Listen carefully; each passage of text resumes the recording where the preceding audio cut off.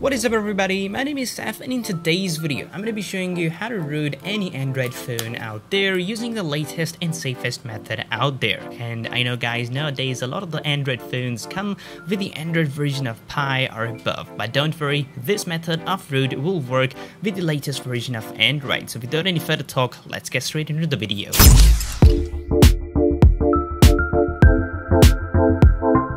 Now guys, the best part about this rooting method is that using it you won't lose any of your data. On top of that, it is also by far the safest and the most secure method out there. What that means is that you'll be able to run all the apps like banking and forex applications that you couldn't previously run with the older methods of root. You will also get a wide range of modules through this root, which will unlock features like call recording, system theme modification, and much more. So guys, there is just one requirement for this rooting method to work before you get along with this video, and that is you need to have a custom recovery installed on your phone. Nowadays, most of the phones come with the locked bootloader, which do not let you install any certain kind of a mod on your phone. So with the help of a custom recovery, you can not only install any mod, but you can also upgrade to the next version of Android even before your phone's manufacturer releases it.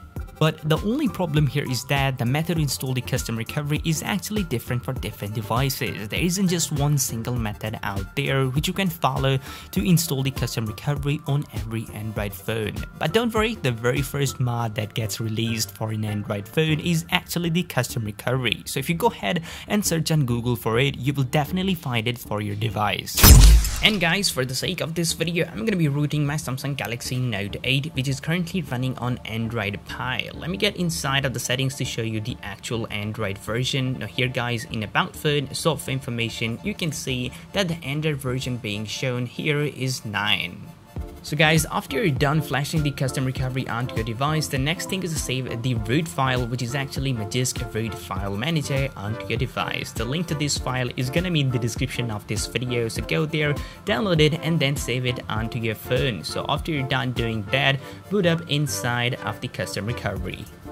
Alright guys, so after you're booted up inside of the custom recovery, the very first thing that you gotta do is to back up all of your data, because if in case anything goes wrong, you can simply go back anytime and restore your data. Alright, so with that being set aside, let's get along with the rooting process. Now here guys, you need to tap on install and move to the directory where you saved your Magisk root file. I saved it up inside of my SD card folder soft, so here it is showing me up the file. So I'm gonna go ahead and select that and then swipe to confirm flash. Now that is going to be taking a little while, but after it's done flashing, my phone will be successfully rooted. Alright, so let's just give it a little while, and there we go, the file has been successfully flashed. Now I can go ahead and tap on reboot system. So guys, as you can see, my phone has been successfully booted up, and now I'm gonna go ahead and show you the root status on my phone. So guys, if you go ahead on the Play Store and search for root checker, then you will come across a lot of the applications which will basically check the root status on your phone. Well, for the sake of this video, I have installed this app right here, so I'm gonna go ahead and open it up. And then I'm gonna go ahead and tap on verify root, and there you go. As you can see, it says congratulations, root access is properly installed on this device. So yeah guys, it was how to root any Android phone out there. Hope you all enjoyed this video. If you did, please make sure to give this video a big thumbs up, and I'll see you all next time.